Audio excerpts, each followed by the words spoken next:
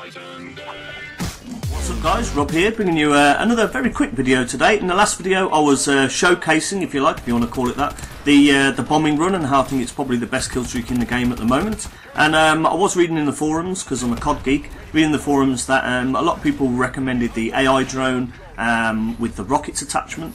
In this video I haven't got the triple, so I don't really have machine gun, rockets and AI, but certainly I thought I'd give it a go, and I don't see that it's all that great, to be honest. So we played this game here and I whacked it on the class, obviously using the classics to get to the high score streak because of it. It does class as a high score streak because of the points and the modules you're putting on there, and I thought it was pretty poo, to be honest. So I wondered, did you guys try this? Did you see it, read it about it? It was on the Advanced Warfare Reddit, and people were commenting it a lot, saying how good it was, but I thought it was pretty naff really, so I thought I'd get a few, and I'm using the AE4 because I'm a season pass geek as well.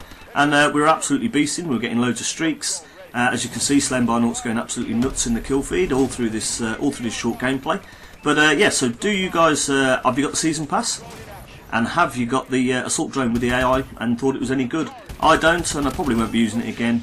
Maybe it might be okay for defending flags. The bombing run video is here at the end if you missed it. Thanks for watching, peace.